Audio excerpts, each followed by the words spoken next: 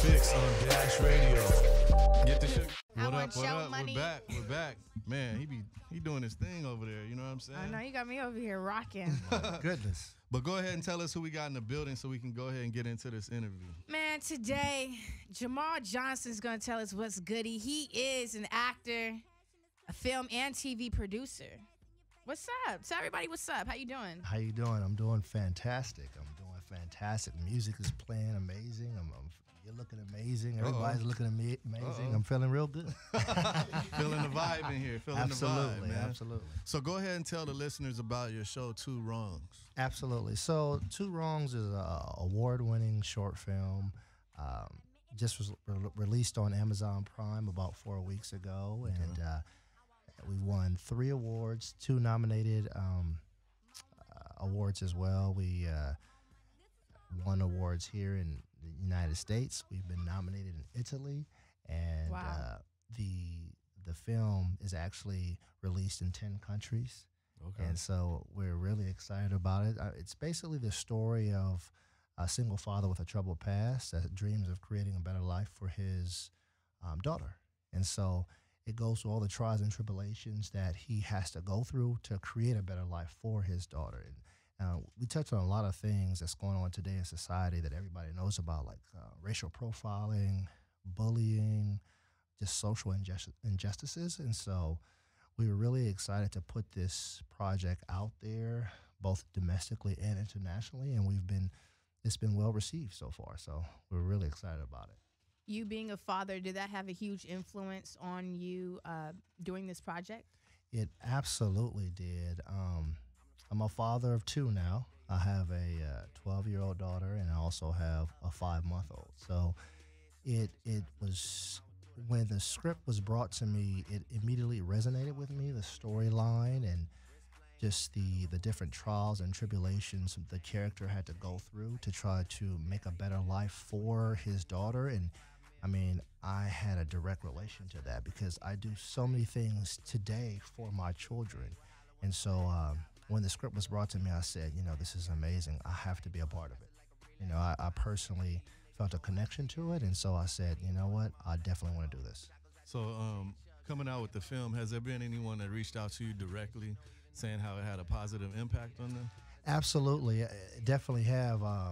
The Souk Film Festival is one of the film festivals that we were nominated for Best Short Film in Italy. And so when they sent over this formal letter, and it was a beautiful letter that just expressed how the film resonated in Europe as well. And so that made me feel good. It made obviously the writer and director and producers feel good, along with the cast members, and how this film resonated to people not just here in the United States but overseas as well. And so that was a true testament to show how impactful this film was. And the short film is only 12 minutes. Okay. And so that really shows people that if you have the right project, it doesn't have to be an hour and a half or 2 hours long. It can make an impact in a small period of time, but it will sit with them forever. And how long did it take for you to shoot the film? So we shot it over a period of, I think it was like 4 or 5 days, but there's always a lot of pre-production involved with the project. It was I think we had about 5 months of pre-production. I was involved as a producer on the film as well. This is one of the first projects I had an opportunity to produce, and when I was approached to do this film by the writer-director, because it resonated with me so much, I asked him, I said, hey, I want to produce this project with you. Can I produce this project with you? And a lot of people would probably have said, no, you have no experience. But because it resonated with me so much, and I think he could see that in my eyes and my actions, that he gave me the opportunity. And so I was involved with a lot of the legwork, with the behind the scenes. This was my first time producing a film, and which gave me the inspiration to produce more projects as well. But absolutely, I think the overall, as far as the time process is concerned, it probably took about 6 months between pre-production, principal photography, and post-production. Okay. Why is it that you don't think that we make enough films where we focus on single fathers?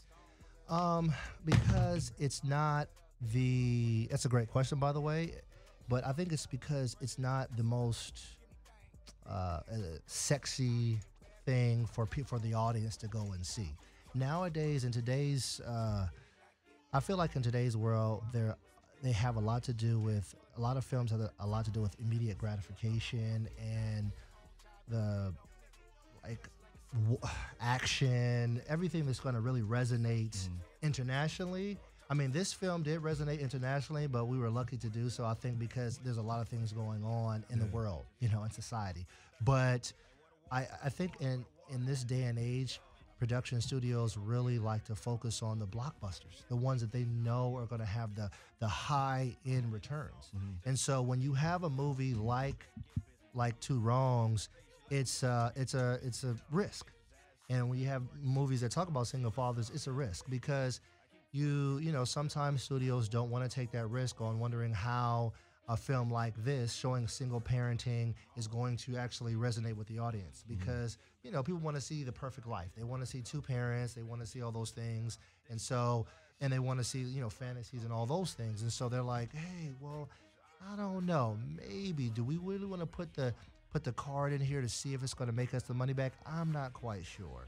And so when I think a film like this that has been successful in an early stage, I think it will open the doors to other producers, production studios to maybe take a consideration to films that have similar themes that people of the world can see.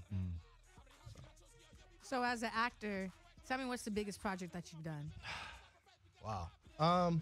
Well, as an actor, I'm going to say the biggest project that I've done is this one because this is my first actual lead role. I've done films where, and TV shows and stuff, and theater as well, where I've played supporting characters and stuff. But I feel like this is probably the biggest one because this is the first project that I've done that has won awards, and it's my first true leading role, and it's really probably the first project that really, really hit home for me.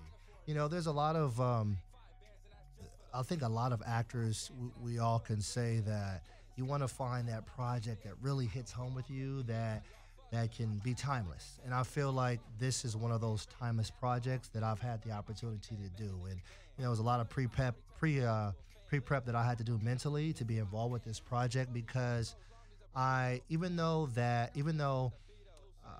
was some relatable aspects of me as a person with the actual character, Devin, who I played in the role, he was very different than me. So there was a lot of kind of research that I had to do that was relatable to this character, but it really hit home, and that's why I think I definitely can say this is my biggest project. So what do you feel is going to be your follow-up to this? Since you had so much success with this, the follow-up got to be something big, too. Yeah, definitely. Yeah, well, I think that's up in the air right now. I mean, I just finished doing a pilot comedy for On Demand project. It's called Down and Out, and I can't mention the On Demand network, but look for it probably in the late summer.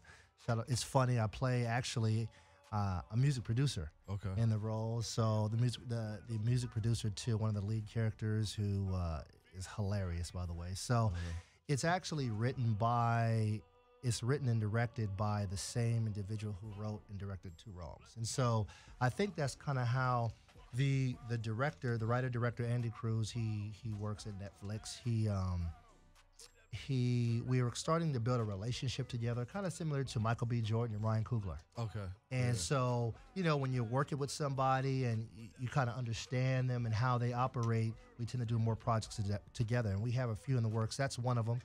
We've been shooting that one, and we have another one called The Power of Will, which I can't talk too much about, but I think will be a fantastic follow-up.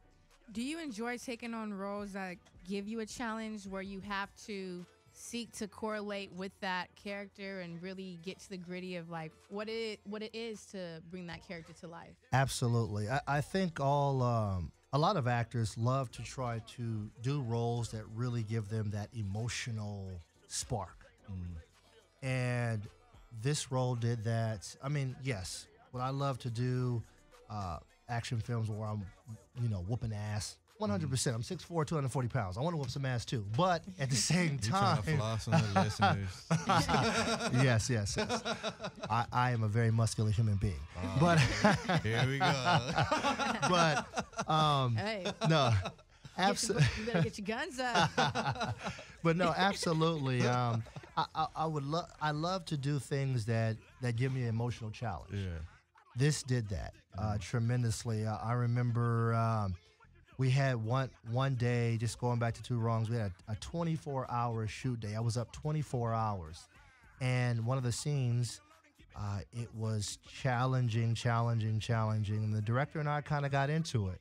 But at the end, it came out to be masterful. But to go back to what you said, it was an emotional challenge. And I love to do those projects that kind of bring the best out of me, that really dig into the depths and say, hey, what can you do? I want you to show me something. Show me something, Jamal. And so, I definitely love doing those type of projects. So your short film is based on like current things and things of the past too, Right. that we've always been dealing with. Mm-hmm. Currently we have R. Kelly in the news. And Some of his closet things. Do you see yourself possibly creating a film that really shines light on that? Because he's not the first person to take on those types of acts. Mm-hmm. I mean, if the right project is brought to me, I absolutely would. I mean, I haven't had. Would you play R. Kelly in a film? If the right script is brought to me, I wouldn't be opposed to it. If the Okay. right script is brought to me, All you know. You got the bald head. Yeah, you ready, I would say I can't sing, but I'm an actor, so I can Okay. impersonate it. But at the same time, it has to make sense. Yeah. It has to make sense. I mean, I haven't had the opportunity to watch Surviving R. Kelly, but I'm familiar with it. I'm a reader, so I read a lot of stuff that's going on. It's a very unfortunate thing, and it's disheartening because I grew up listening to R. Kelly songs. Yeah. I mean, the 12 plays to, all those things. He had legendary music, and to hear, especially being a father, to hear those things it was truly disheartening, man. It's sad, man, because you don't want to have somebody who you were just looked at as a musical icon, a music in that day and age to have revealed those things about him, because it kind of, in my opinion, unfortunately, it discredits a lot of the artistic capabilities of African Americans in some ways, because now you get, well, if that person is talented, maybe he has something in the closet like R. Kelly. Yeah.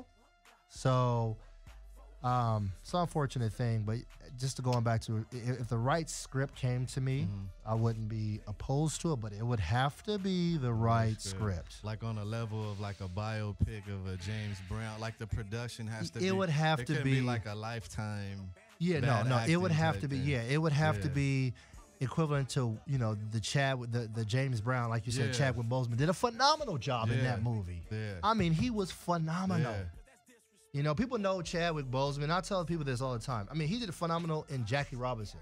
Like, he was He phenomenal in playing that. all the superheroes, Yeah. the black. I mean, Panther. exactly, right? all of them. From the real ones to the fictional ones. Don't even be looking like the fictional, Yeah. the real ones. Absolutely. You look like, So Jackie Robinson. yeah. But he did a good He job. did a though. good job, yeah, Yeah. but it would have to be something on that level, because it's such a fine line with that story. So, yeah, Man, so I definitely want to see more of the things that you come with in the future. If absolutely. you're ever looking for a female actress, Codigo Red's available. All right. You know. I am available. Yes, To anyone who is listening, there it is. Codigo Red is ready. Yes, yes. But tell people where they can find you on social media, and tell them, just anything else you want to leave them, as you make your exit out the Fixx. Yeah, absolutely. I think I always like to leave the listeners with like a little key point that I always use to push myself, which is to continue to be a dream chaser. I've been through a lot of things in my life, ups and downs, and if I didn't stay optimistic about believing that I will overcome these struggles. Being an actor is a tough thing. I mean, until you get that magical opportunity, you're struggling. I mean, I've done everything from, working in insurance to education to, all type of things, man, just hustling. But you stay on that path and you focus, you say, hey, I'm going to be dedicated, determined, and disciplined to chase my dreams. They will happen. Like, the dreams don't work unless you do, man. So that's kind of what I want to leave out to my audience there. And as far as social media is concerned, you can find me on Facebook, The Real Jamal Johnson, Instagram, Jamal Johnson _, and same thing with Twitter, Jamal Johnson _. You heard it, Jamal Johnson. Make sure you go follow my guy. And that is our first interview for the day. We're going to take a quick break. Listen to the Fixx on Dash Talk X. Yeah.